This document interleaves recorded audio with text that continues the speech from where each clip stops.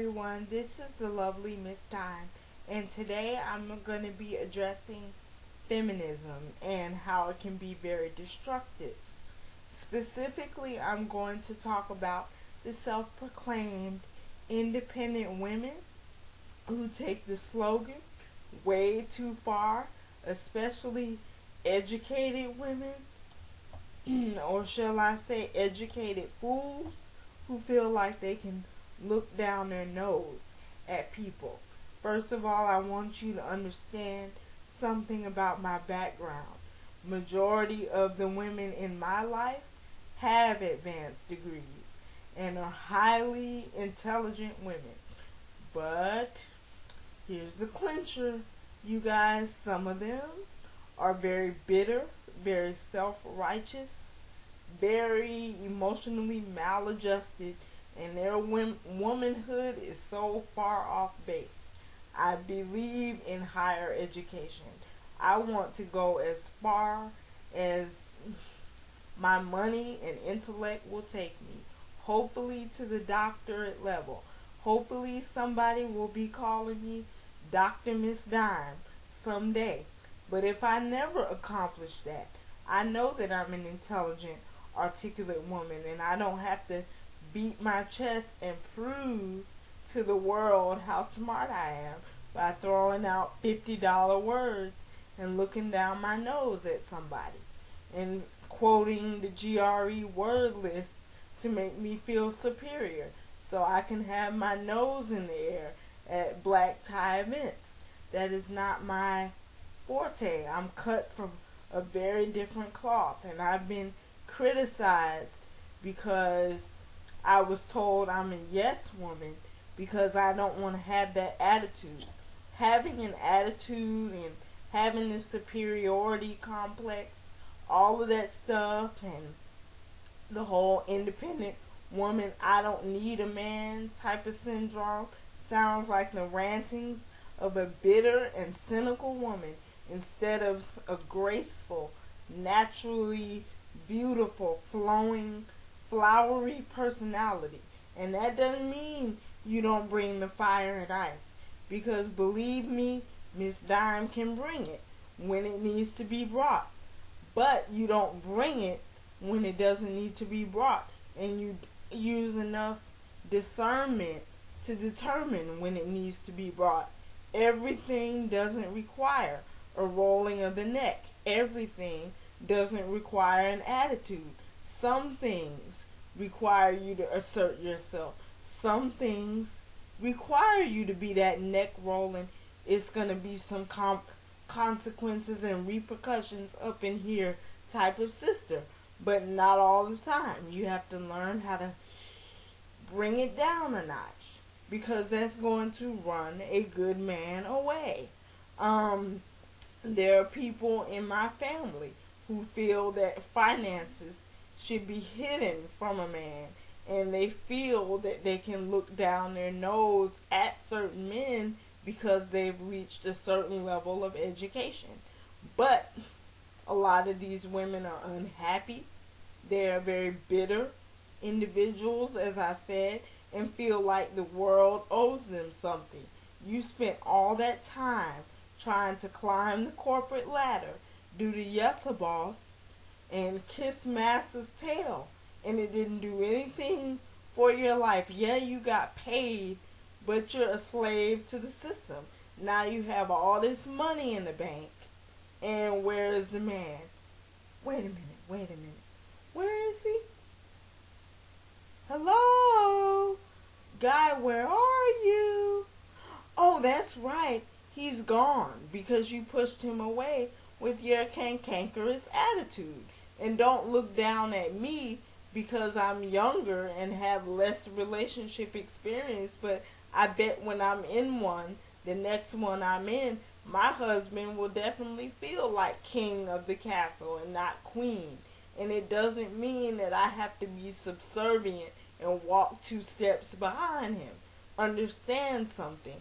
That just means that I know my role and I know my place as a woman, and that is to build a home, build a life, have a nurturing home, have a place where he can come to for solace from the dog eat dog world. As a black man, he is beat up so much in society. When he comes home, he doesn't want a battlefield. He wants a soft, gentle woman.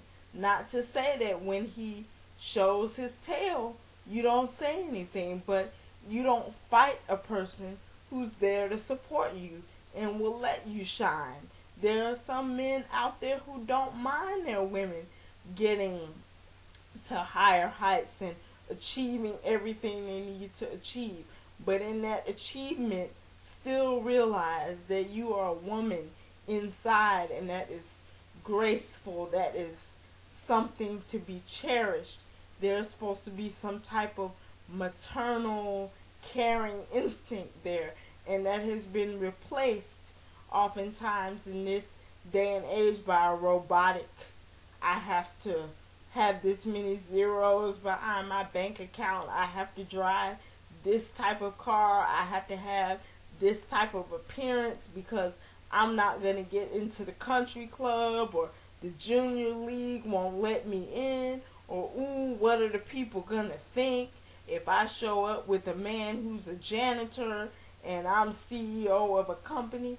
Child, please, if a man is getting up every day, going out into a workforce that does not really want him there because he's an intelligent man, and the one thing white supremacists feel, and even people who aren't racist, but they may still have these ideas, fear is an intelligent, capable, strong black man. He's going out and operating Monday through Friday or Monday through Sunday in that system, and you can't even support him. That's pathetic. But you can brag to all your friends about your accomplishments and point at the multiple degrees on your wall, but you can't highlight a man. I don't care if he picked up cans for a living. I would go on my computer, since I'm a web design major, I would make flyers and go door to door and give a person a flyer, or make him a website so people would know. I don't care.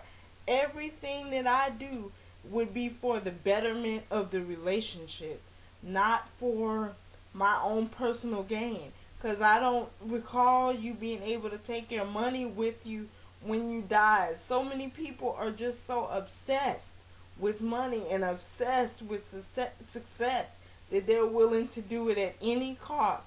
And that cost is greater than anything they can imagine. Some people are alone and lonely because of the choices that they made. It's not to say these women are bad. They're just, their priorities are misplaced.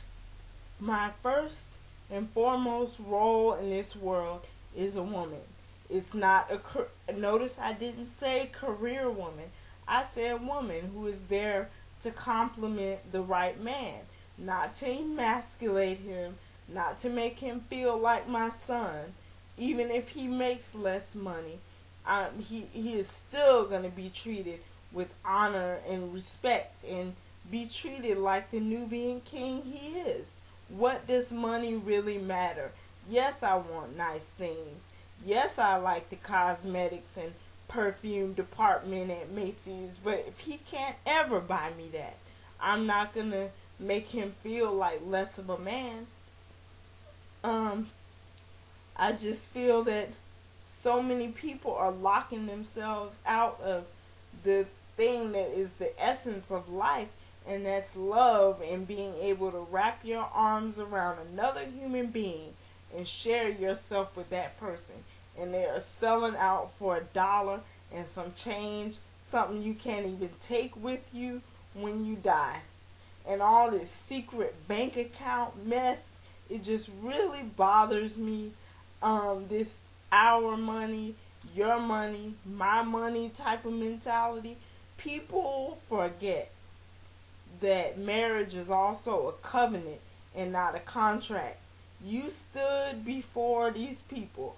You pledged your love and devotion to this person, but You want to keep money from them because you're afraid that they might take it from you.